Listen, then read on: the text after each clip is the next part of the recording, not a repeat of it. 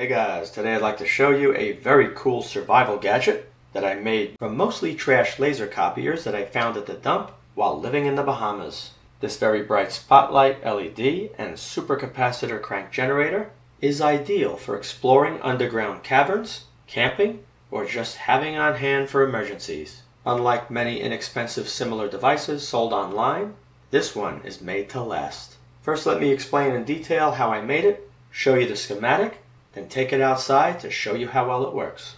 Okay, let me spin it around first just to show you all of it, and then I'll explain how I put it together. See all the gears, that disc.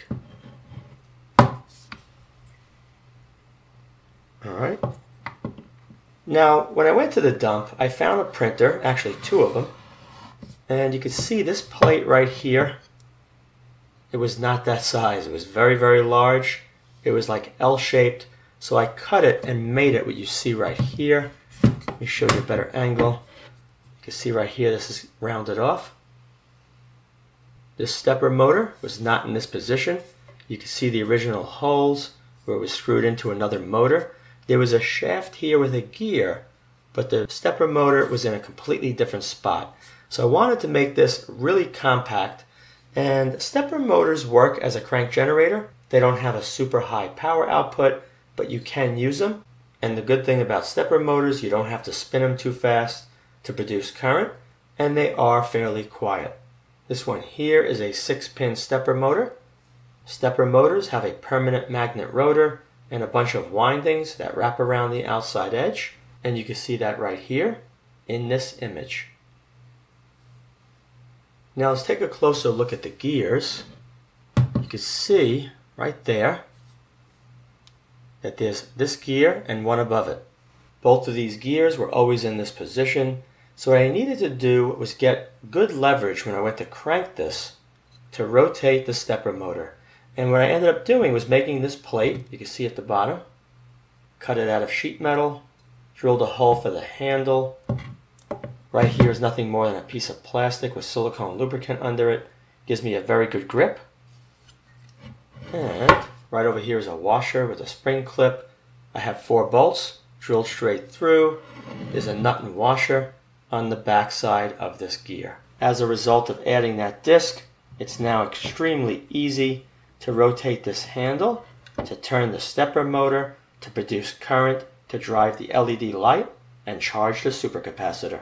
For every 1 revolution of this large disc on top, you will have 8 revolutions at the stepper motor. The way this is set up, you do not have to kill yourself turning this handle to produce a very bright output at the LED spotlight. And it draws around 600 or 700 milliamps of current, designed to operate using AC, alternating current, or DC direct current. And that light is extremely bright, as you're going to see in a few minutes.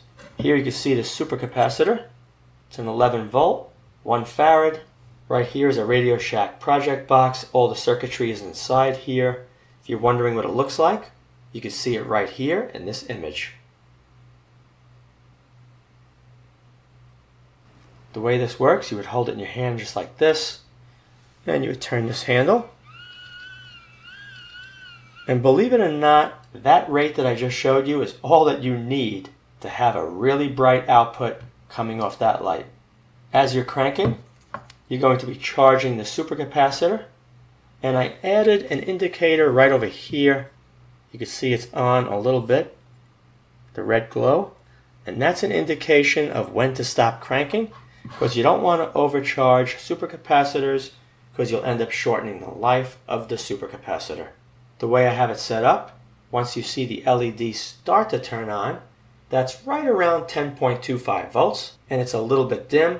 You crank it a little bit more, the LED becomes bright, and you know you're between 11 and 11.5 volts, and you can stop cranking. At that point, it doesn't make a difference if that red LED remains on for a while. It only draws around 2 milliamps of current, very, very little, and it would take a long time to discharge this capacitor with just that LED alone. Alright, so what I'm going to do is discharge. It's very bright.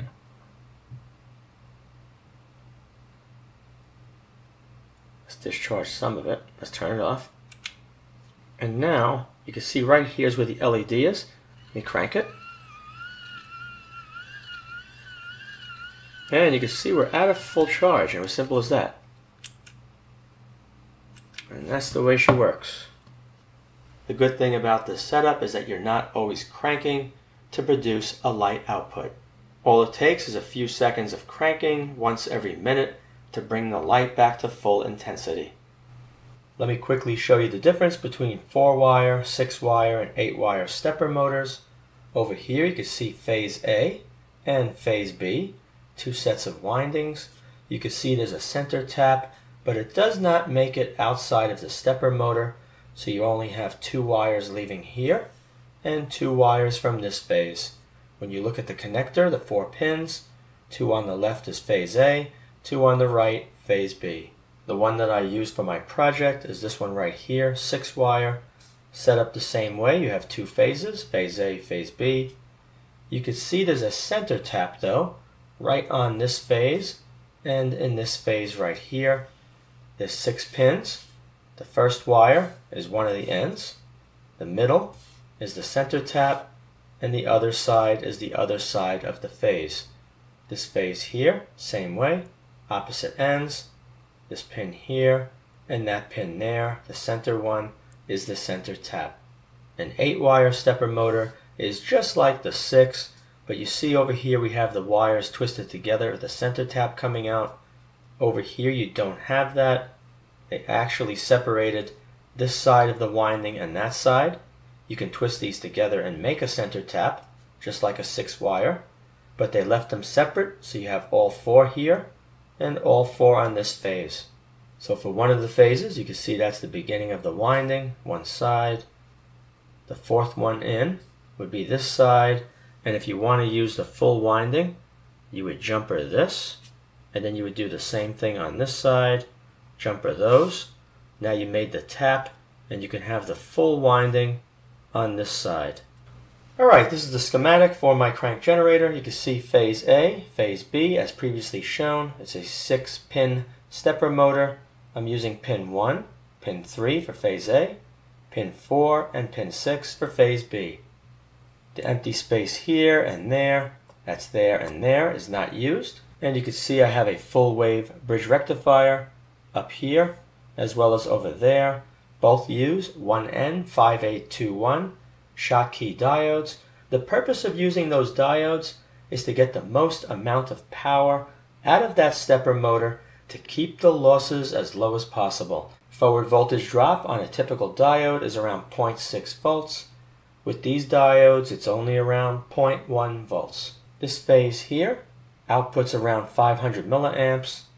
This one here, also 500 milliamps. You can see the positive here is connected to the positive of this full wave bridge rectifier. The combined outputs of both phases then goes into this 11 volt, 1 farad supercapacitor.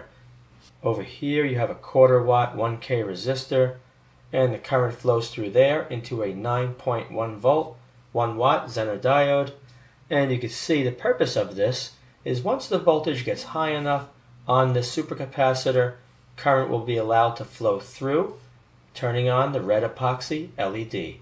Do not use water clear. It does not turn on fairly quickly. It goes on gradually, and it's very hard to judge when the capacitor is fully charged. Over here at the positive of the supercapacitor, you can see it flows down this way, and it goes into the push on, push off switch.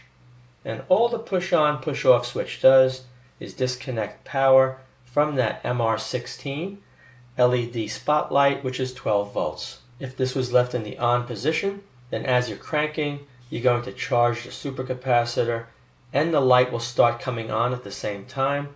The more you crank, the charge will get higher in the supercapacitor, and the light will get brighter.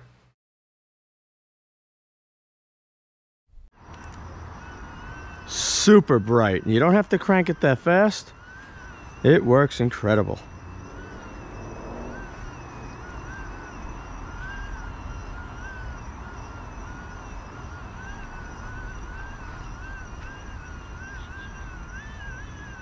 There you go, faster. Make a stop.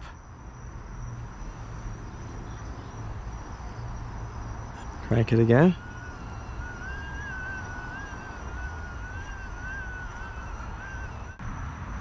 Hey baby. As you just saw, it works extremely well. I hope you enjoyed the video. If you did, be sure to rate thumbs up, subscribe, and most importantly, share this video with many others. Thank you very much for watching.